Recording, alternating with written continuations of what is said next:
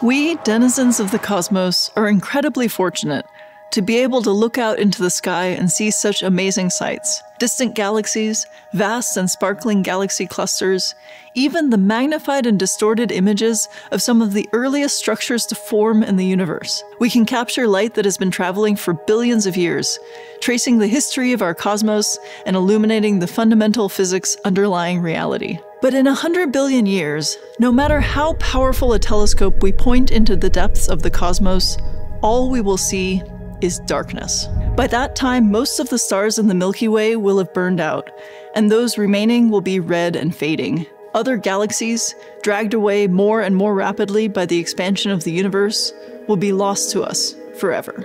The universe had a beginning, and it will, inevitably, have an end. When astronomers first discovered that the universe was expanding, it provided a new understanding of the beginning of the cosmos. But it also brought up some uncomfortable questions. If the universe started out hot and dense, and has been expanding and cooling ever since, what happens now? Will the universe keep expanding forever? Or will it someday recollapse, throwing us all back into the hot, uncomfortably crowded conditions of the Big Bang? If the universe does keep expanding forever, what does that mean for our existence? Could we meet some alternative fate? We don't know for sure what our cosmic future holds. But if we extrapolate from history so far, we can make an educated guess. Mostly, it comes down to dark energy, the mysterious something causing the universe's expansion to accelerate. Currently, data seems to point to dark energy being a cosmological constant, which would mean it's a set, unchanging property of space-time. In that case, we can make straightforward predictions for our cosmic future. In about 100 billion years, the expansion will be so rapid that other galaxies will be invisible to us. In trillions of years, the last stars in the Milky Way will burn out. A lot of the remaining matter will eventually slide into black holes.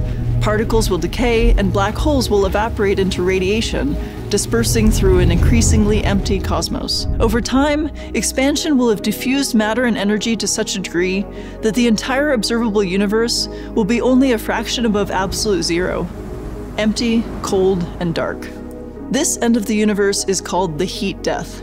Not because it's hot, but because after eons and eons of diffusion and decay, all that exists is the waste heat of the cosmos. The second law of thermodynamics says that disorder, what we call entropy, always increases in the future.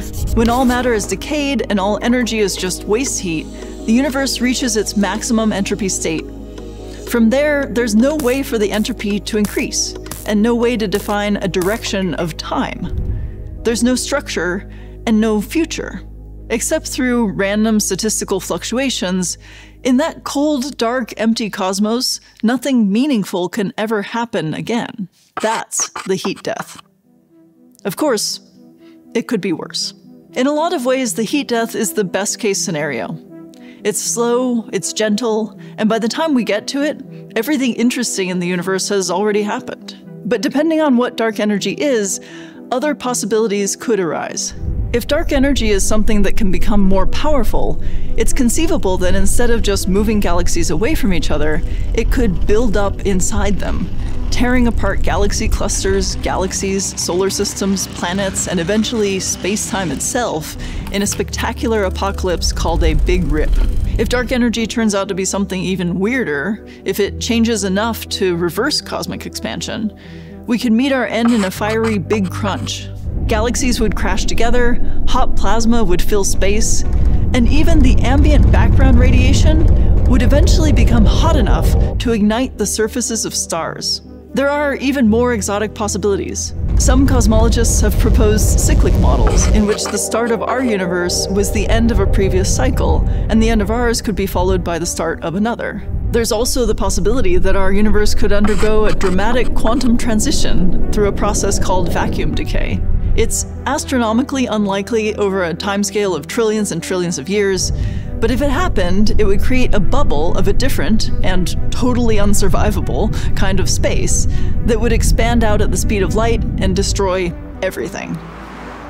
The universe, right now, is thought to be in a metastable state, which means that at any point, anywhere in the universe, these bubbles of so-called true vacuum would form inside of it, the particles would be organized in such a way that they would be more stable. This phenomenon is really hard to study analytically with our mathematical, theoretical physics tools. So what we would like to do, ideally, would be to observe this process in nature. Right now, what we can do, and what I do in my work, is to simulate the process of vacuum decay on a computer. And in particular, we would like to understand how these bubbles of nothingness form.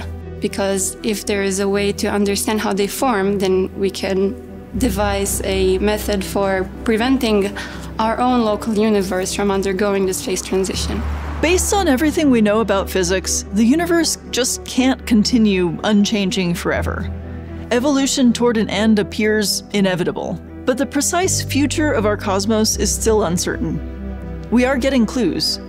By peering into the most distant reaches of the universe, we learn about our past and about the processes that shaped the cosmos we see today. By delving into the biggest questions in astronomy and particle physics, we can create cosmological models and make inferences about how that evolution will continue. And along the way, we have the opportunity to learn amazing things about the fundamental workings of the cosmos. And we should, before it's too late.